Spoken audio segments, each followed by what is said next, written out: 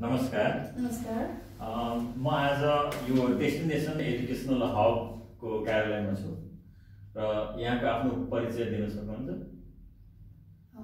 परिचय दिन किन सक्नु सकिन्छ। धन्यवाद छ तपाईलाई। म सरिता न्युपाने थपलिया यस डेस्टिनेसन एजुकेसनल हबको प्रोप्राइटर सिइओ। म चाहिँ मेरो जन्म चाहिँ नुवाकोट जिल्ला चतुराली टारबिर्ता भन्ने ठाउँमा भएको थियो। म चाहिँ टङ्कप्रसाद थपलियाको छोरी, निता कुमारी थपलियाको छोरी हुँ र मैले मेरो शिक्षा हासिल मैले चतुरालीकै महेन्द्र माध्यमिक विद्यालयबाट गरेकी हुँ। एसएलसी त्यहाँबाट मैले पास गरेकी हुँ। अनि त्यसपश्चात म काठमाडौँ आएँ र काठमाडौँ आएर मैले यहाँ मेरो फर्दर स्टडी गरेँ र त्यसपछि म जागिर खाँदै आफ्नो स्टडीलाई पनि लग्दै जागिर जब गर्दै स्टडीलाई लग्दै र आफ्नो पारिवारिक माहौललाई पनि अलिकता मजबुत बनाउँदै मैले चाहिँ आफ्नो शिक्षा चाहिँ त्यसरी कम्प्लिट गरेँ। अनि जस्तो यो डेस्टिनेसन एजुकेसनल हब भन्ने एउटा संस्था सुरु भएको छ, यसको एउटा थोरै ब्याकग्राउन्ड मलाई बताइदिनुहुन्छ कि त? कसरी यो संस्थाको चाहिँ स्थापना हुन गयो? हजुर, हुन्छ। यो डेस्टिनेसन एजुकेसनल हब भनेको चाहिँ एउटा यो मेरो कल्पनामा मैले दसैँ र तिहारको बिदा थियो मेरो, त्यो बिदाको समयमा मैले त्यतिकै बेलुका एउटा मनमा आयो कि मलाई एउटा कुनै संस्था खोलौँ, एउटा इन्स्टिट्युट खोलौँ।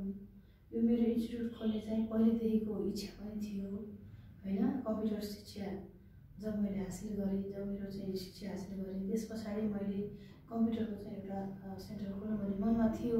तर त्यो समयले मलाई कता पुर्याइरहेको थियो र एक दसैँ पछाडि मैले चाहिँ यो डेस्टिनेसन एजुकेसन हबको पहिला नामाकरण गरेँ। नामाकरण गर्दा पनि धेरै सोचेँ, धेरै नामहरू गुन्जे मेरो दिमागमा र मैले डेस्टिनेसन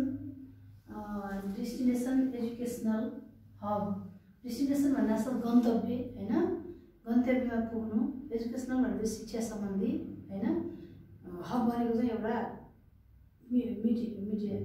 जोड्ने काम होइन, शिक्षालाई जोड्ने काम चाहिँ यसले गर्छ जस्तो लाग्यो मलाई र त्यो नाम दिएँ मैले। र पहिला त्यो नाम दिँदाखेरि कहीँ अन्त त्यो नाम जोडिन्छ कि जोडिँदैन भनेर पनि हेरेँ, सर्च गरेँ। अनि हब राख्दाखेरि म त्यो नाम जोडिएन कसैसँग पनि र मैले हब भन्ने चाहिँ डेस्टिनेसन एजुकेसनल हब भनेर यसको चाहिँ मैले नामाकरण गरेँ। अब यसमा के कुराहरू हुन्छ त?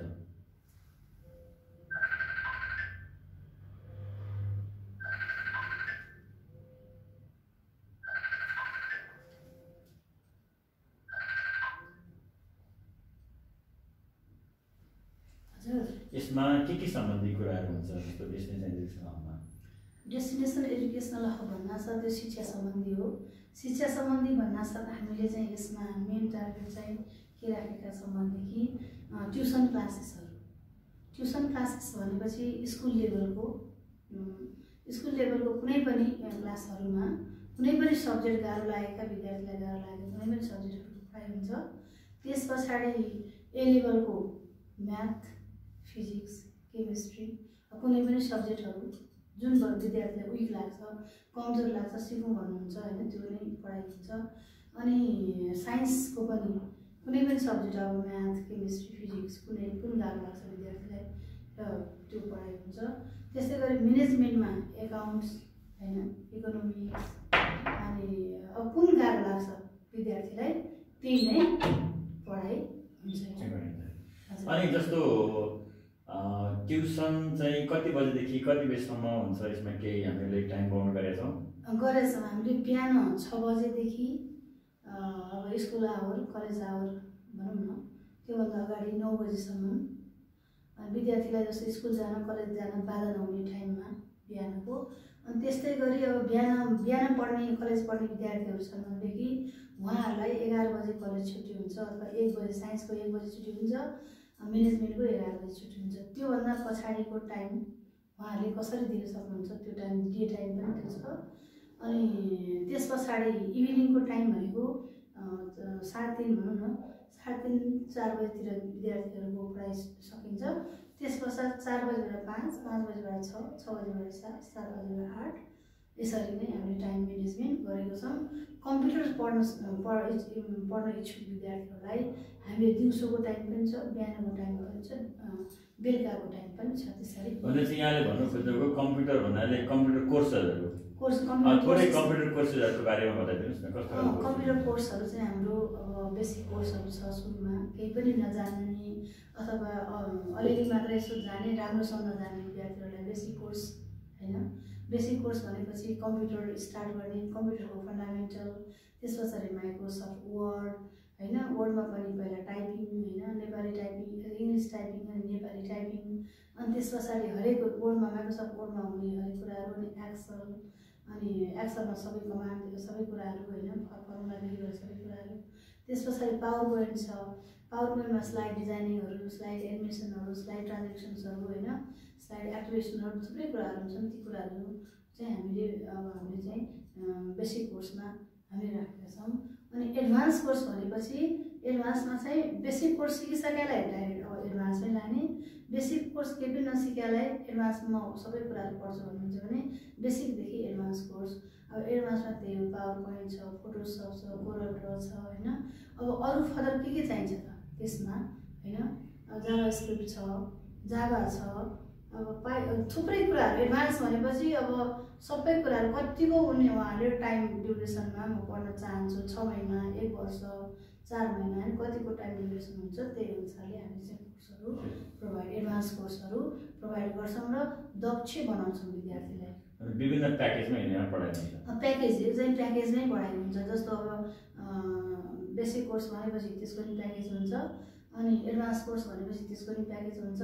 कुनै सफ्टवेयर डेभलपमेन्टको अब कुनै कोर्सहरू लिन्छु म, सफ्टवेयर डेभलप गर्छु भनेपछि त्यसको पनि प्याकेज हुन्छ अनि त्यसको पनि हुन्छ। सबै कुराहरू भनौँ न, अब कम्प्युटरमा चाहिने कुराहरू सबै हामीले चाहिँ दक्ष कम्प्युटरको चाहिँ इन्स्ट्रक्टरहरू राखेर, टिचरहरू राखेर चाहिँ हामीले उहाँहरूद्वारा पढाइ हुन्छ। अनि मैले ल्याङ्ग्वेज पनि यहाँ छ भन्ने थाहा पाएको थिएँ प्रोफेसरमा। ल्याङ्ग्वेज चाहिँ कुन ल्याङ्ग्वेजहरू यहाँ पढाइ हुन्छ? हामी कहाँ ल्याङ्ग्वेज पनि पढाइ हुन्छ, किनकि यो चाहिँ अलिकति मल्टी प्लेटफर्ममा काम गर्ने संस्था भएको कारणले एजुकेसनल भनेपछि सबै कुराहरू होइन। विद्यार्थीहरूलाई के हुन्छ, कसैलाई ल्याङ्ग्वेज चाहिरहन्छ, बाहिर जानुपर्ने हुन्छ, कसैलाई यहीँ पनि अलिक ल्याङ्ग्वेजमा समस्या हुन्छ, इङ्ग्लिस ल्याङ्ग्वेजमा समस्या हुन्छ, अब कोही जापान जाने विद्यार्थी हुन्छन्, जापानिज ल्याङ्ग्वेजको समस्या हुन्छ, कोही कोरिया जाने विद्यार्थीहरू हुनुहुन्छ, कोही उहाँहरूलाई कोरियन ल्याङ्ग्वेजको चाहिँ समस्या हुन्छ, कोही चाइना जाने विद्यार्थीहरू हुन्छ, चाइनिज ल्याङ्ग्वेज, अनि त्यस्तै फ्रेन्च ल्याङ्ग्वेज होइन, अरू थुप्रै जर्मन ल्याङ्ग्वेज। अब कहाँ जानुहुन्छ त्यही अनुसार त्यो कन्ट्रीको चाहिँ ल्याङ्ग्वेजहरू हामीले अब सिकाउनु पर्ने हुन्छ, अनि मात्रै विद्यार्थी त्यहाँनिर गएर फर्दर स्टडीहरू गर्न सक्छन्। नत्र भने ल्याङ्ग्वेज बुझिँदैन, विद्यार्थीहरूले एप्लाई गर्न पाउँदैन। त्यसले गर्दा हामी त्यो पनि सुविधा यहाँनिर राखेका छौँ। ट्युसन क्लासेसहरू सबै लेभललाई भयो, अनि कम्प्युटर कोर्सहरू, ल्याङ्ग्वेज, त्योभन्दा बाहेक अरू के छन् यहाँ? त्योभन्दा बाहेक पनि हामीसँग थुप्रै कुराहरू छन्। जस्तो अब इन्ट्रान्स टेस्ट प्रिपरेसन छ। इन्ट्रान्स टेस्ट भनेपछि कुनै पनि राम्रो स्कुलमा 1मा इन्ट्रान्स लिन्छ, 4मा इन्ट्रान्स लिन्छ, अथवा कुनै क्लासमा 8मा इन्ट्रान्स लिन्छ, अनि त्यस पछाडि 11मा कलेजमा होइन, +2मा 11मा इन्ट्रान्स लिन्छ, अनि 12 सकेपछि MBBS इन्ट्रान्स प्रिपरेसन क्लासेस हुन्छ, अनि MBBSको लागि इन्ट्रान्स प्रिपरेसन क्लासेस हुन्छ, अनि इन्जिनियरिङको लागि इन्ट्रान्स प्रिपरेसन क्लासेस हुन्छ। यी फर्दर सबै इन्ट्रान्स प्रिपरेसन क्लासेसहरू हामीले चाहिँ एकदम दक्ष शिक्षक शिक्षिकाद्वारा हामीले चाहिँ यहाँनिर विद्यार्थीहरूलाई यहाँले उपलब्ध गराउँछौँ। एजुकेसन हबमा अरू के छन्? त्यस्तै गरी अरू पनि हामीले अब विभिन्न विद्यार्थीहरूलाई समेट्नको लागि हामीले अरू पनि कुराहरू छ। अब हाम्रो छ थेसिस प्रपोजल प्रिपरेसन्स होइन, अनि थेसिस प्रपोजल प्रिपरेसन्स, अनि त्यस पछाडि त्यसलाई बाइन्डिङहरू गर्नु पर्यो, त्यो पनि छ। अनि त्यस पछाडि अब एउटा टिचर्स गुरुवर्गहरूलाई पनि हामीले चाहिँ मोटिभेट गरौँ होइन, कसरी चाहिँ हामीले चाहिँ टिचिङ मेथोलोजी अपनाएर टिचिङ गर्ने होइन। टिचर्स ब्याङ्क पनि छ हामीसँग होइन, अनि टिचर्स ट्रेनिङ पनि दिने हामीले चाहिँ। अब हरेक कुरा रिफ्रेसमेन्ट चाहिन्छ, उहाँहरू दक्ष भइ हुनुहुन्छ टिचरहरू, भए पनि कस्तो हुन्छ भने कुनै कुनै कुरामा अलिकति कमजोर, कुनै कुनै कुरा थाहा पाइकन इम्प्लिमेन्ट नभएको, त्यसको लागि रिफ्रेस गर्नको लागि टिचर्स ट्रेनिङहरू पनि हामीले दिने गरेका छौँ। अनि त्यसरी दक्ष गुरुवर्गहरूलाई फेरि रिप्लेसमेन्ट, टिचर्स रिप्लेसमेन्ट भनेर हामीले चाहिँ विभिन्न ठाउँमा काहीँ भ्याकेन्सीहरू छ भनेदेखि त्यस्तो ठाउँमा चाहिँ हामीले उहाँहरूलाई पठाउने पनि गरेका छौँ। भनेपछि यहाँनिर टिचर्सले ट्रेनिङ गर्न पनि सम्पर्क गर्न सक्नुभयो र ट्रेनिङमा दक्ष हुनेलाई हामी रिप्लेसमेन्ट गर्न सक्छौँ। हजुर, भनेपछि हामीसँग विभिन्न कलेज स्कुलसँग चाहिँ एउटा एग्रिमेन्ट भएको छ, जसले गर्दाखेरि हामी उहाँहरूलाई एक्सपर्ट टिचरहरू दिन सक्छौँ। हजुर, एक्सपर्ट टिचर जस्तो अब कति वान्टेड गरेर टिचर्सहरू माग्नु पर्ने हुन्छ होइन। उहाँहरूले यदि कुनै पनि कलेजले अथवा स्कुलले होइन अब यस्तै टिचिङ फिल्डमा पढाउनु पर्ने संस्थाहरूले चाहिँ हामीसँग मजाले हाम्रो फोन गरेर हामीसँग कन्ट्याक्ट गर्न सक्नुहुन्छ होइन। कन्ट्याक्ट गरे बाबत पैसा लाग्दैन र हामीले दक्ष टिचरहरूलाई, गुरुवर्गहरूलाई उहाँहरूको संस्थामा हामीले पठाउने सहयोग पनि हामी गर्न चाहन्छौँ। योभन्दा बाहेक अरू के छ त? योभन्दा बाहेक पनि हामीले अरू कुराहरू पनि राखेका छौँ, जस्तो क्यालिग्राफी ट्रेनिङ भनिन्छ। एउटा ह्यान्डराइटिङ, हस्तलेखन भनौँ न, ह्यान्डराइटिङ चाहिँ एकदमै नहुने विद्यार्थीहरूलाई एकदमै ह्यान्डराइटिङ भनेको चाहिँ विद्यार्थीलाई चाहिने कुरा। Handwriting, good handwriting is the symbol of perfect education भन्ने पनि छ। जसको अलिकति ह्यान्डराइटिङ राम्रो हुन्छ, उसले केही लेखेका कुरा हेरौँ जस्तो लाग्ने र उसले कुनै कुराहरू मार्कसिटमा लेख्न पनि सक्ने, कुनै पनि ठाउँमा ह्यान्डराइटिङ राम्रो हुनुपर्ने, विद्यार्थीले ह्यान्डराइटिङ राम्रो गरेर लेखेका छन् भने मार्क्स पनि यसको यसो हेर्ने, मार्क्स दिने टिचरहरूले कस्तो गुड ह्यान्डराइटिङ, कति राम्रो प्रेजेन्टेसन भनेर राम्रो मार्क्सहरू स्कोर गर्न सजिलो हुने र उहाँ आफैलाई पनि मेरो चाहिँ ह्यान्डराइटिङ राम्रो छ भने प्राउडनेस पनि गर्व पनि फिल हुन्छ।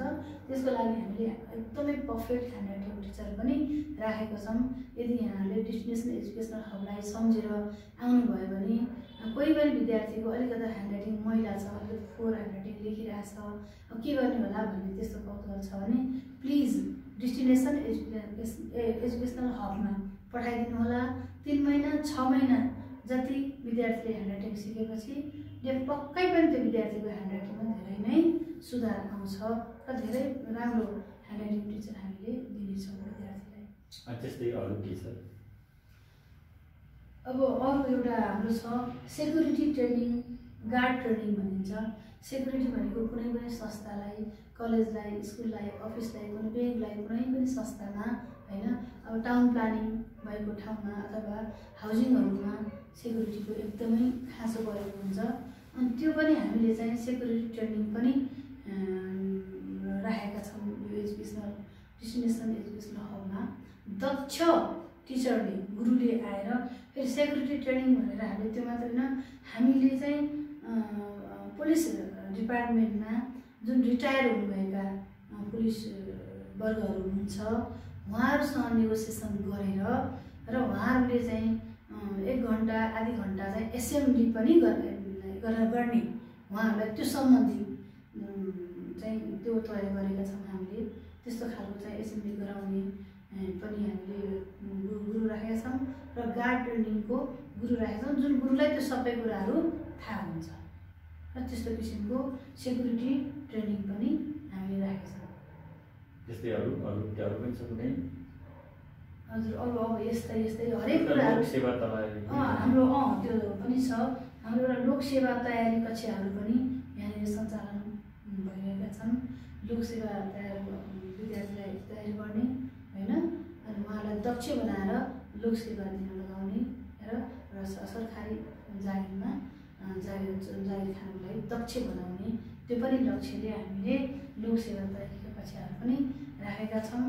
कोही पनि अब यी सबै कुराहरू पढ्न खोज्नुहुने सम्पूर्ण काठमाडौँदेखि नेपालमा रहनुभएका, विभिन्न कुना काप्चामा रहनुभएका सम्पूर्ण विद्यार्थीहरूलाई म यो आह्वान गर्न चाहन्छु कि हजुरहरूले एकचोटि डेस्टिनेसन एजुकेसनल हबमा आएर बुझेर आफूलाई चाहिँ एउटा दक्ष क्यान्डिडेट बनाएर कुनै पनि जबमा जान सक्नुहुनेछ र आउनुहोस् भनेर म चाहिँ आह्वान गर्न चाहन्छु। एकचोटि बुझ्न आउनुहोस्, बुझेर यहाँलाई इच्छा लाग्छ भनेदेखि र हाम्रो सिस्टम मनपर्छ भनेदेखि यहाँहरूले फर्दर कोर्सहरू लिएर आफूलाई चाहिँ आफ्नो समयलाई चाहिँ राम्रोसँग युटिलाइज गर्नुहोला भन्ने जस्तो यहाँले डिस्टेन्स एजुकेसन हबमा आउनुहोस् भनेर भन्नुभयो। अब यसको कुनै कन्ट्याक्ट नम्बर, इमेलहरू अथवा फेसबुक आइडीहरू, अनि अहिलेको जमानामा युट्युब च्यानलहरू भयो, त्यस्तो केही छ त? हजुर छ, हाम्रो छ। डेस्टिनेसन एजुकेसनल हबमा मेन चाहिँ म टेलिफोन, मेरो मोबाइल नम्बर, यहाँको सिइओको मोबाइल नम्बर छ, यहाँको स्टाफ मेम्बरको मोबाइल नम्बर छ, त्यो भन्न गएछु। अब 9841319857 फेरि म दोहोऱ्याउन चाहन्छु। Destination educational हबको contact number 9841319857।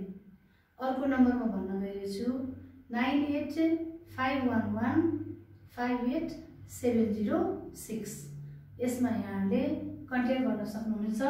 अर्को छ email number destination DESTINATION destination 2019 saru@gmail.com।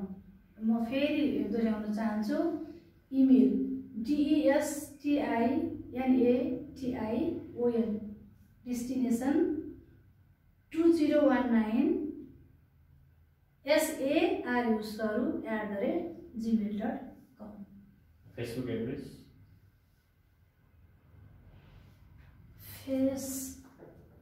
Destination एडु hub. Facebook address छ destination एडु hub, DESTINATION destination EDU hub HU।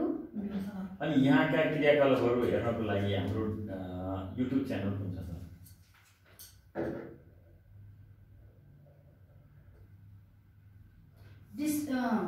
YouTube channel चाहिँ हाम्रो डेस्टिनेसन एजुकेसनल हब, त्यसमा गएर यहाँको यही नै छ।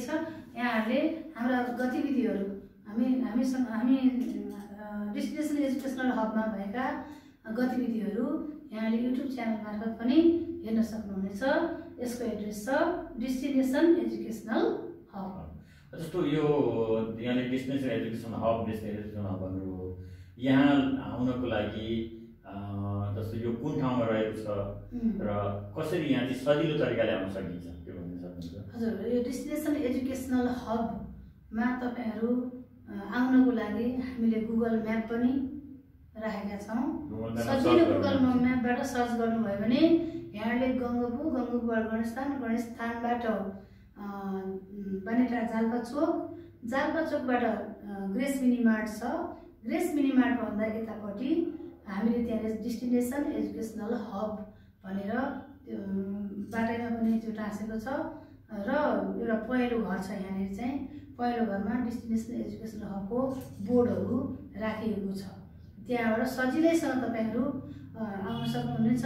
यदि तपाईँहरूलाई गाह्रो भयो भने जाल्पाचोकमा आएर तपाईँहरूले 9841319857 मा कल गरेर कन्ट्याक्ट गर्नुभयो भने पनि हामीले यहाँलाई सहज तरिकाले यो ठाउँमा छ भनेर हामी सजिलै पत्ता लगाउन सक्छौँ।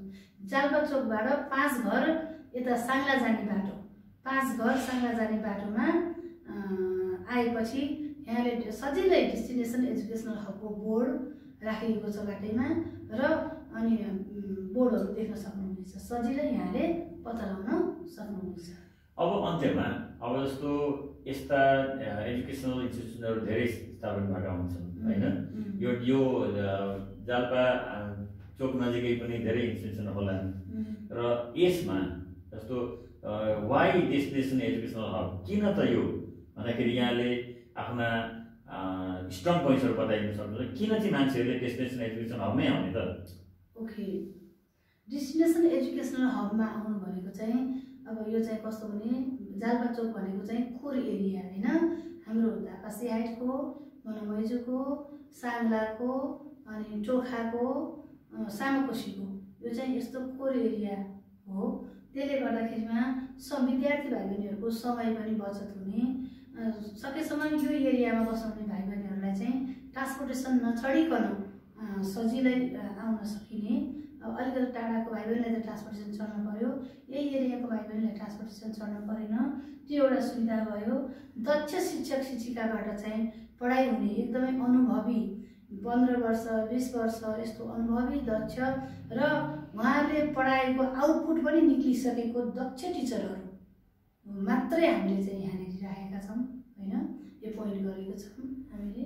त्यस्तो शिक्षक शिक्षिकाबाट पढाइ हुने अनि एउटै छानामुनि धेरै कुराहरू, एउटै छानामुनि धेरै कुराहरू भनेको ट्युसन क्लासेस पनि छ, ल्याङ्ग्वेज क्लासेस पनि छ, कम्प्युटर क्लासेस पनि छ, एसई प्रिपरेसन क्लासेसहरू पनि छ, ए लेभलको क्लासेसहरू पनि छ, थुप्रै क्यालिग्राफी पनि छ, टिचर्स ट्रेनिङ पनि छ, सेक्युरिटी गार्ड पनि छ, थुप्रै फरक कुराहरू चाहिँ यहाँनिर समेटिएको छ।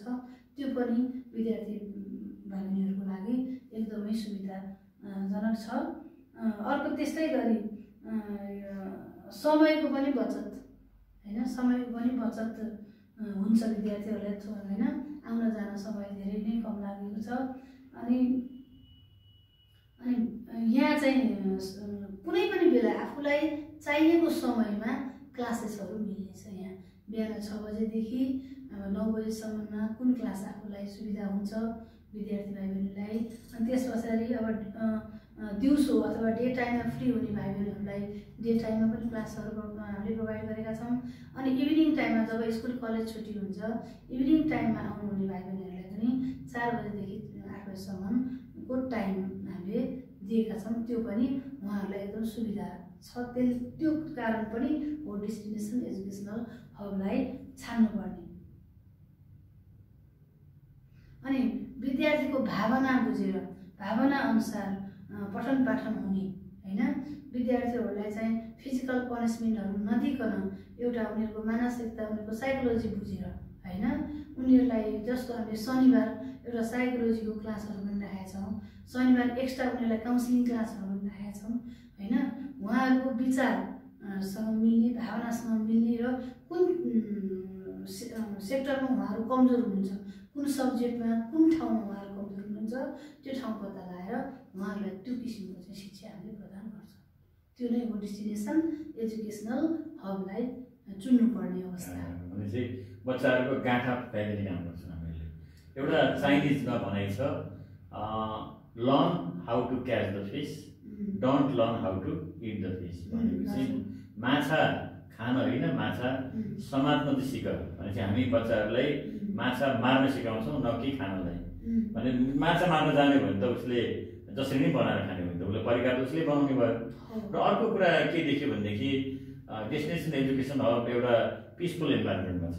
जस्तो ठ्याक्कै बाटोमै हुँदाखेरि त्यो गाडीको चाहिँ आवाजले अलि डिस्टर्ब हुने हुनाले यो चाहिँ अलिकति शान्त ठाउँमा पनि छ, त्यसले पनि बच्चाहरूको कन्सन्ट्रेसन राम्रो हुन्छ जस्तो लाग्यो मलाई। र यहाँले स्थापना गर्नुभएको डेस्टिनेसन एजुकेसन हब फलोस् राम्रो होस्, यही नै कामना छ र उन्नति प्रगतिको कामना गर्छु। धन्यवाद।